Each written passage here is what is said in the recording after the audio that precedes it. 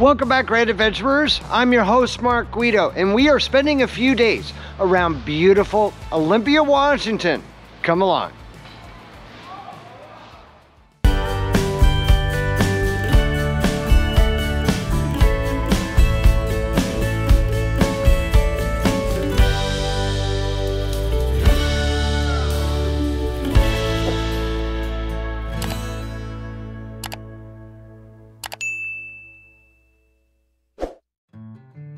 Washington State's South Sound area is comprised of numerous islands and peninsulas, separated by various inlets and passages of the southern portion of Puget Sound.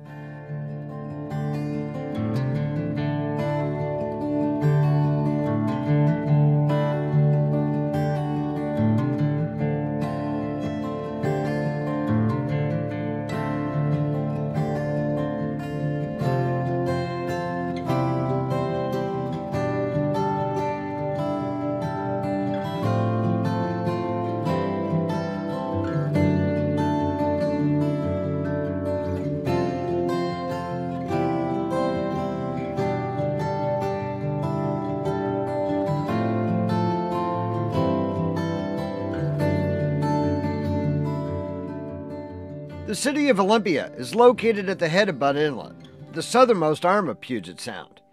Although it's Washington State's capital city, Olympia is still of a very modest size.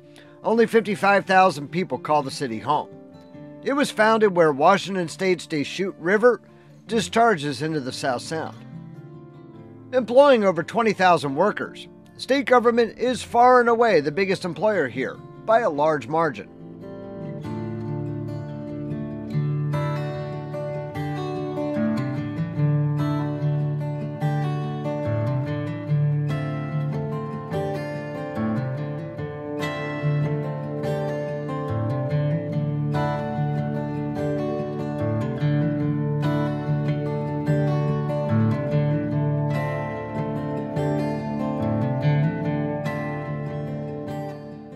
Several Coast Salish tribes, which joined to become the Squaxin following the Treaty of Medicine Creek in 1854, inhabited this region for thousands of years prior to the arrival of European settlers in the mid-19th century.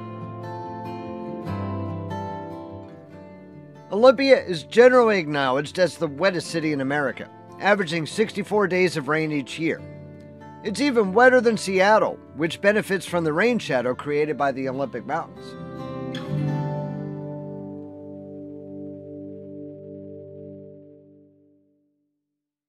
Olympia's urban waterfront along Butt Inlet is known as Percival Landing, named for a former commercial steamship wharf that once served the city.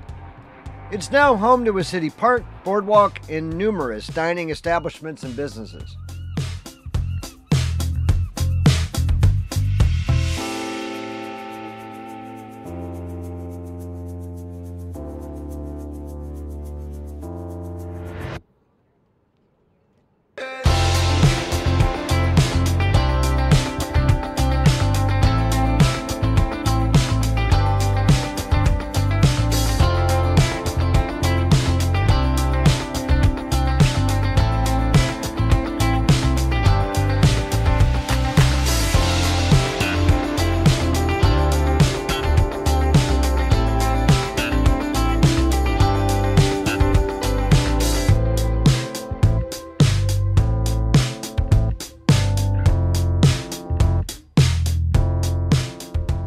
Immediately adjacent to Percival Landing, Olympia Farmers Market is a massive open-air outlet, open Thursdays through Sundays from April to October.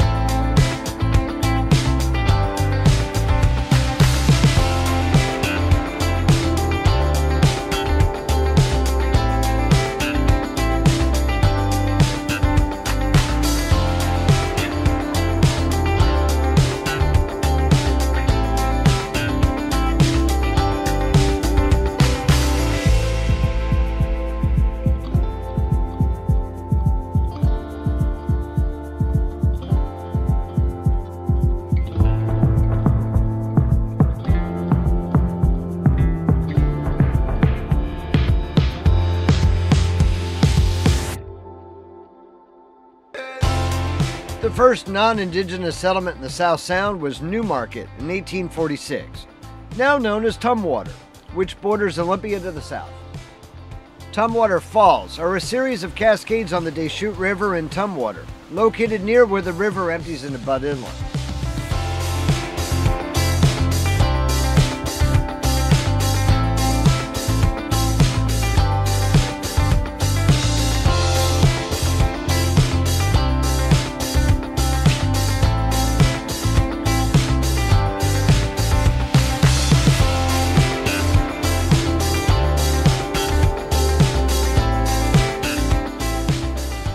Here, the lower falls once powered this defunct brewery for Olympia beer.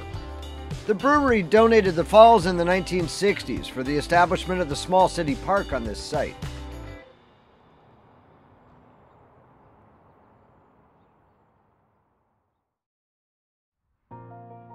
We're staying for a few nights at the RV park at Little Creek Casino, operated by the Squaxin Island tribe, about midway between Olympia and Shelton.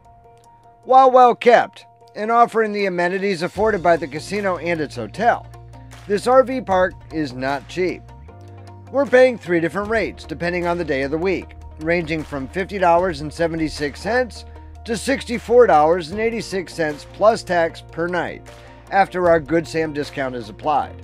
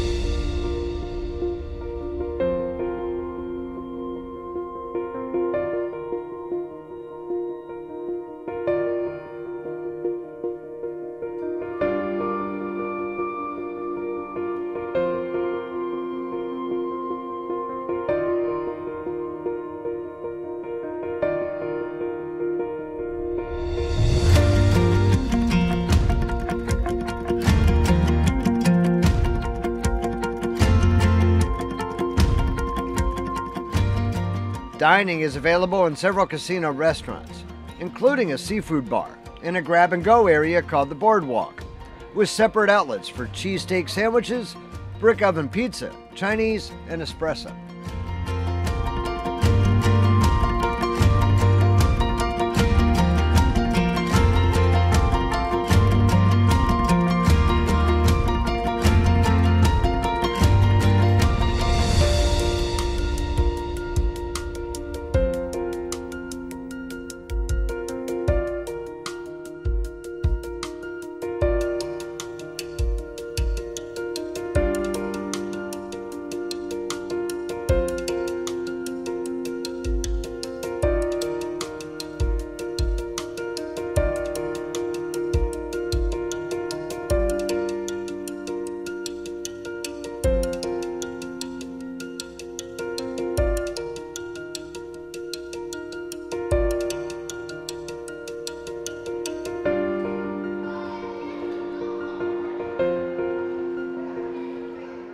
RV park guests have access to the hotel's indoor hot tub and saltwater swimming pool, something that we took full advantage of.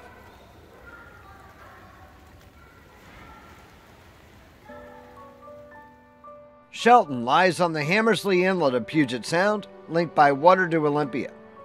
Logging started here as early as 1853, and in 1888, the Northern Pacific Railroad line reached Puget Sound, connecting the region of the eastern states.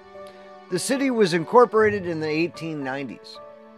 In addition to logging, Shelton's economy was built around farming, dairying, ranching, and oyster cultivation.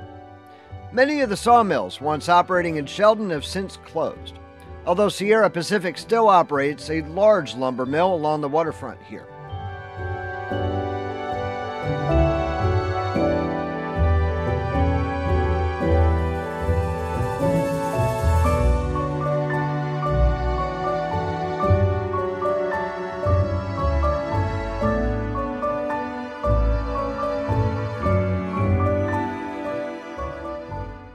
Shelton was once a transit stop for a small fleet of steamboats that comprised what was known as the Puget Sound Mosquito Fleet, connecting Shelton to Olympia into the early 20th century, when automobiles and highways supplanted the transportation needs supplied by the steamboats.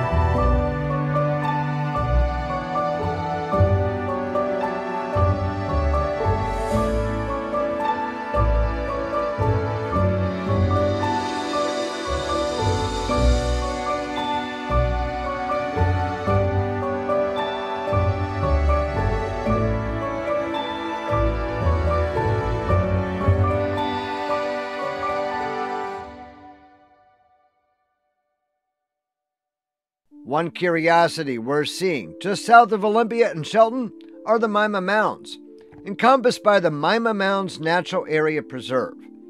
These low, flattened, dome-like natural mounds dotting an otherwise flat prairie have confounded explanation for centuries. Theories for their origin include burrowing by pocket gophers, accumulation of wind-blown sediments around vegetation, alluvial deposits from melting sun cups in retreating glaciers, and shrinking and swelling of clays in poorly drained soil, and even seismic ground shaking by major earthquakes. No one has yet been able to determine their origin for certain. Excavations have shown that underneath their blanket of prairie grass lies a mixture of loose sand, fine gravel, and decayed plants. No matter their origin, the Mima Mounds provide a relaxing, sylvan environment for a peaceful stroll in nature.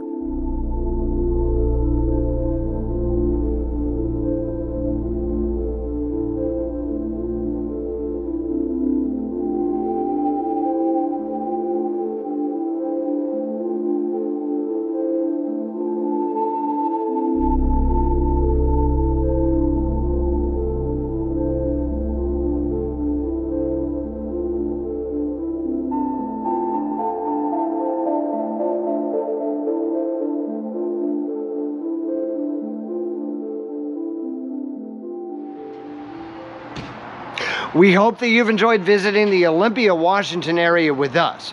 If you like this episode, it is extremely important to us that you give us a big thumbs up down below. And while you're down below, that's where you'll find the comments section, where we always love to hear from you after each grand adventure, which we premiere every Wednesday evening. Coming up next week, we're going to be heading across the ferry to an island in Puget Sound. So if you're not yet a grand adventurer yourself, this is the perfect time for you to go smash that little subscribe button right down there in the lower right-hand corner of your screen and ring that notification bell to be sure that you never miss a grand adventure. Finally, we would be honored if you shared the channel with your friends, family, and on social media. So, until next week, from an island in Puget Sound, please remember, life is nothing but a grand adventure. We'll see you then.